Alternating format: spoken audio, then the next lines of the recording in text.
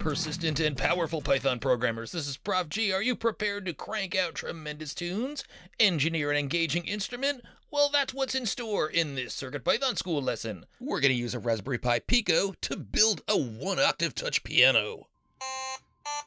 So let's play! In this lesson, I'll be using an Adafruit MPR121 12-pad capacitive touch board. I'm using the Gator version of this board, which has 12 large alligator clip-friendly pads and STEMMA-QT ports. And that's connected to the Pico using this less than $1 STEMMA-QT cable. If you've been following along with CircuitPython School, you've already learned how to wire STEMMA-QT to your Pico using a breadboard. And you've also learned how to use this sensor to detect 12 distinct touches. We showed you how to do this both by detecting each pad's value, whether it's currently being pressed or not, and by using debouncing, which lets us report a single result each time a pad is pressed or depressed. And we also had lessons using PWM audio to generate tones for specific notes on a keyboard, and we went through the middle octave of a piano scale.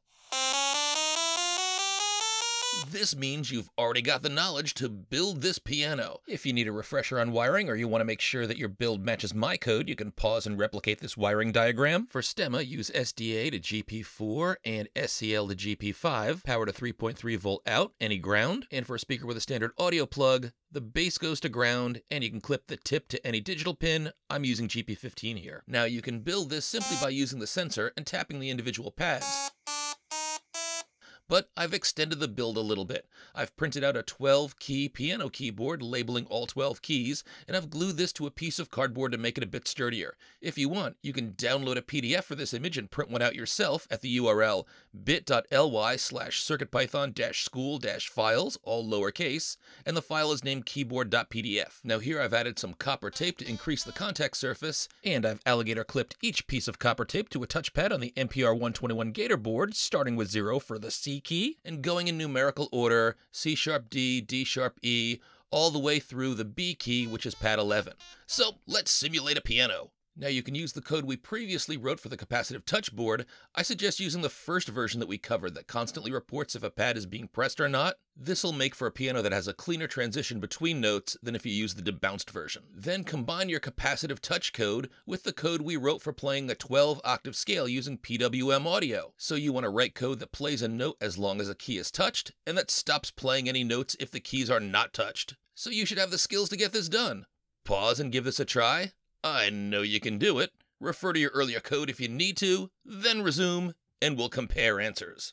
So I'm going to start this build by importing code that we already wrote in the prior lesson. So in my CircuitPython School folder, I saved the code that goes through all 12 notes in the middle octave as Pico PWM tone, so I'm going to load that into Mu now. And I'll save this to my CircuitPy volume as code.py, and I'm going to change the comment to read Pico Piano.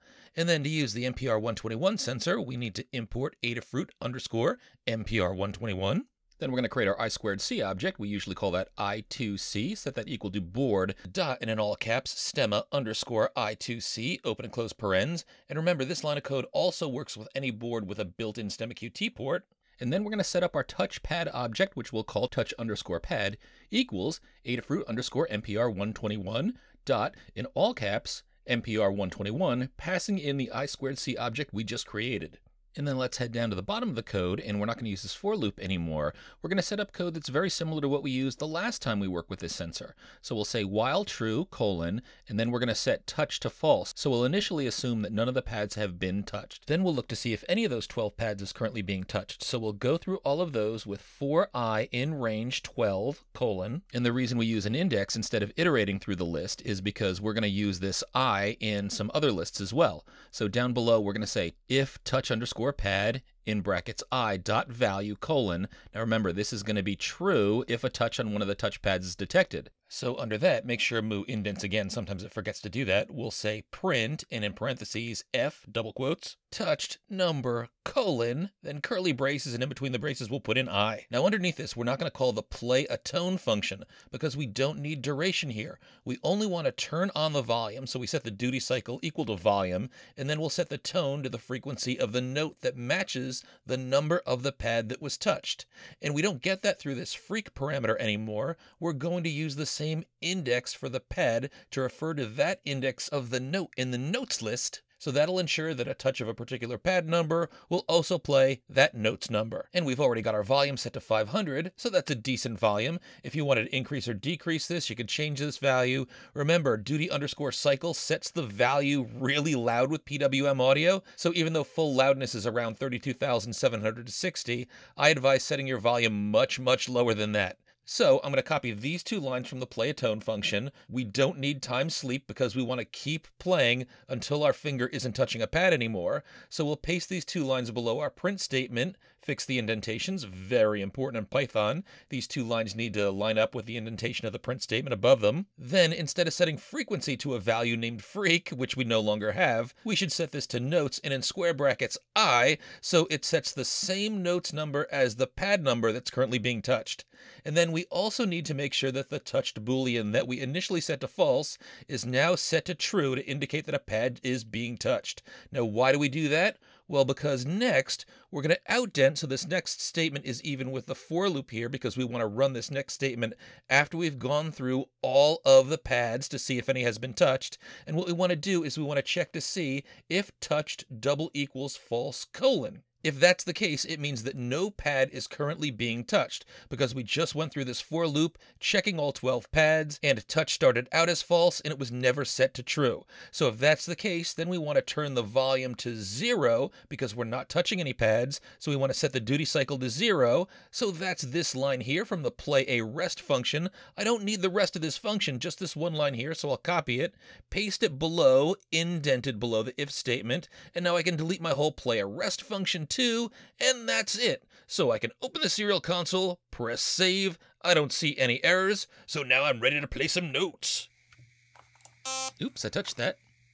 Alright, now we're rocking.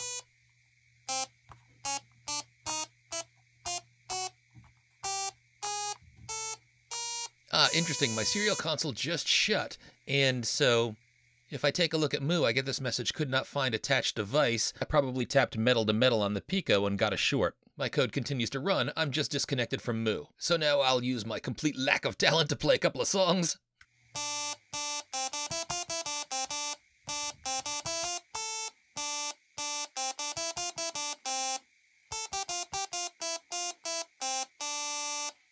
So that was the quintessential Boston songs, Shipping Up to Boston by the Dropkick Murphys, and here's another one.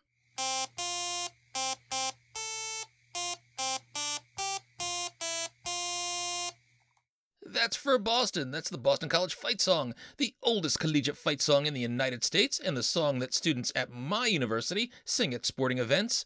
So I hope that you've enjoyed this, CircuitPythonista. We made a little bit of awesome in this challenge. Now go forth and use those skills for more awesomeness, play yourself a celebratory tune, keep at it, and get excited for more goodness to come.